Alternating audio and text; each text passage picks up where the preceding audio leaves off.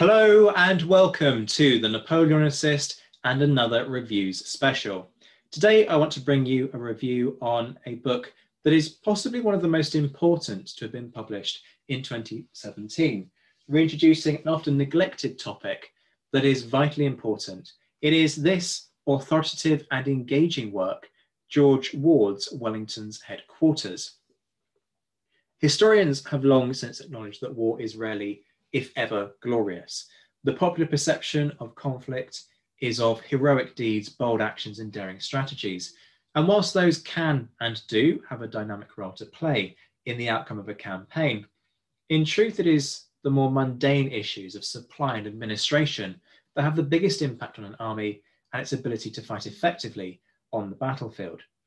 It's for that reason that George Ward's 1957 publication, Wellington Headquarters, is so important. Wellington was a phenomenal administrator.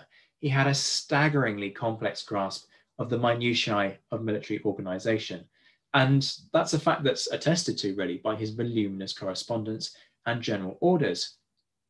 However, it's only on reading Ward's authoritative work that it's possible to comprehend the true extent of not only Wellington's ability as an administrator, but also the wider network of individuals who assisted him in making the British Army such a cohesive force in the Peninsular War.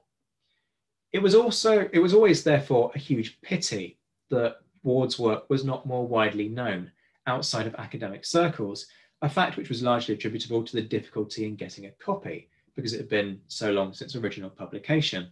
As a result, Pen and Sword's decision to reprint this crucial work is a welcome one. And this book, as I say, was possibly the most important publication on the British Army during the Napoleonic era to come out in that year.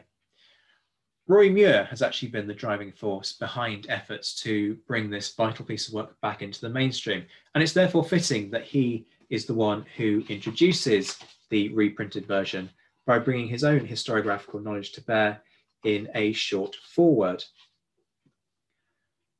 It's also pleasing that Roy has resisted the temptation to edit or annotate the work in light of more recent research, which has deepened our understanding of the topic.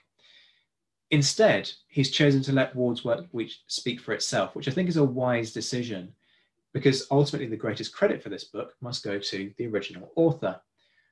Ward wrote in a generally engaging style that reflects the careful thought of a man who understood how to make a complex topic both interesting and accessible. At times, he shows wit and an eye for the pertinent quotes, which amply demonstrate his points. It has to be acknowledged that at times the information is a little dry. Now that's largely due to the fact that Ward is disseminating a huge amount of information on a very complex topic. And admittedly, the workings of administration are something that might not always appeal to those who are looking for stories of glory.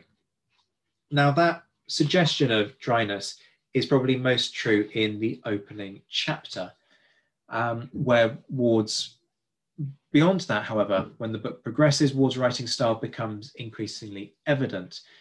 And there are points where he's able to break off from the description to engage in the analysis and historiographical debate, which are intellectually stimulating. Furthermore, even in the driest sections of the work, it's difficult not to be impressed by the depth of Ward's knowledge and the ease with which he communicates this to the reader. It could also be argued that Ward takes too favourable a view to members of the Adjutant General and Commissariat Department, seeking to defend the reputations of those who are often considered to have been incompetent in their jobs. However, this is not really the place for historical debate, and I would suggest that it's really for the reader to decide whether or not they are convinced by Ward's arguments. The only other point of criticism that I would raise is the issue of translations. Ward used both French and German comments over the course of his work without providing translations. Now, in doing that, he was very much a product of his time, writing in the 1950s, when it was assumed that academics would be able to translate those phrases at will.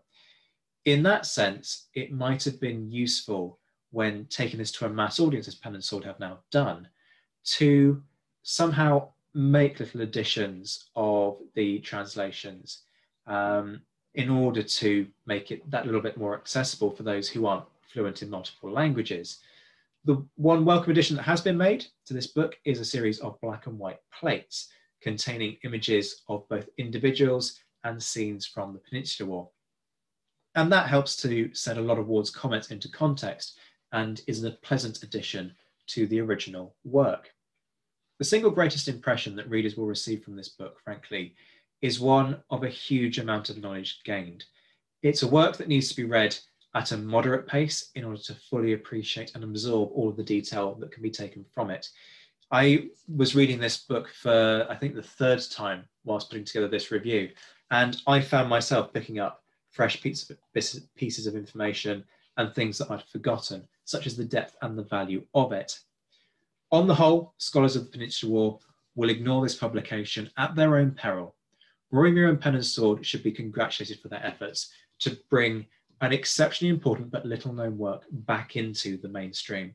Ultimately, there can be no greater testament to the value of George Ward's Wellington's headquarters than the fact that 60 years after its first publication, it has returned to the world's bookshelves, reasserting Ward's well-deserved place in the historiography of the Peninsular War. That's it for this reviews episode. A quick disclaimer, I am not sponsored by any publishing companies, and I don't receive any money from the publishers to review this book or any others that feature on this podcast. The opinions I give you are quite simply my own, but I have a rule that if I can't be positive about a book, I don't go public with my reviews. There are some that I read and I'm a bit kind of skeptical, but I'm not in the business of tearing people down. For that reason, I also don't take requests from authors to review books for this podcast because it could get potentially a little awkward. Thank you to everyone who takes the time to like, share, and retweet. Please do leave a review and follow by your preferred podcast platforms.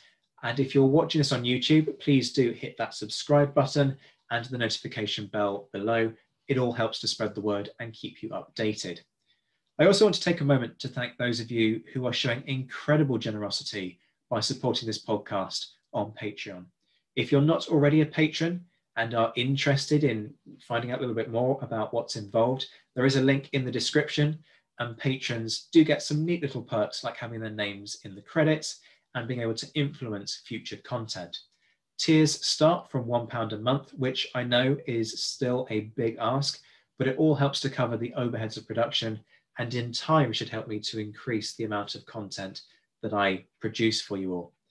I therefore make no apologies in giving a shout out to my patrons who, at the time of recording, were Rob Griffith, Alex Churchill, Frida Seddon, Brendan Teeling, John Haynes, Anna Vakulenko, Beatrice de Graaf, Lynn Dawson, and Jamie Kingston.